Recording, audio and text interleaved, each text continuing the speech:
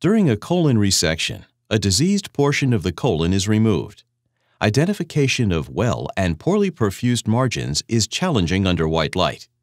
Fluorescence-guided imaging using indocyanine green helps the surgeon identify well-perfused margins. To administer, indocyanine green dye is reconstituted with sterile water and is administered intravenously. The dye enters the bloodstream, and in approximately 30 seconds, the dye reaches the colon. When viewed under near-infrared light, blood vessels and well-perfused tissue glow. The poorly perfused area does not. Fluorescence guides the surgeon's decision to transect the colon at the optimal perfused segment. After the transections are completed, perfused colon segments are connected.